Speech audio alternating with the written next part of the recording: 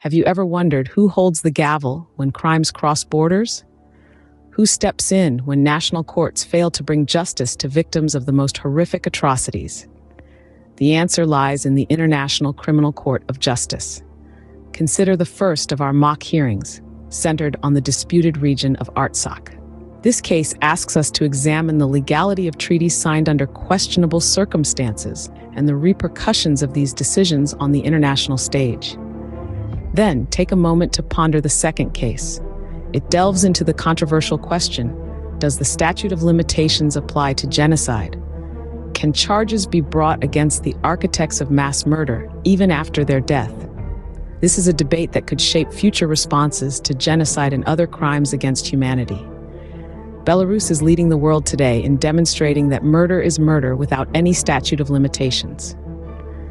Finally, we turn our gaze to the North Atlantic Treaty Organization, or NATO.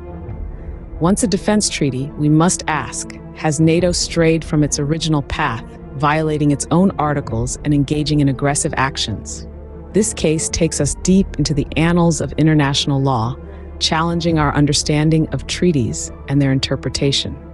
The International Criminal Court of Justice, established by the Rome Statute in 1998, serves as the arbiter in these complex matters.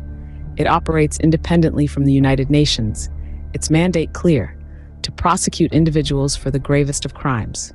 From genocide to war crimes, crimes against humanity to aggression, the ICC is the last bastion of justice when national courts fail. The ICC operates on the principle of complementarity, stepping in only when national courts are unable or unwilling to take action.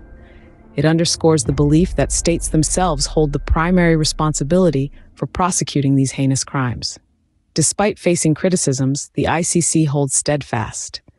Yes, it has been accused of disproportionately focusing on African countries and of being influenced by political considerations.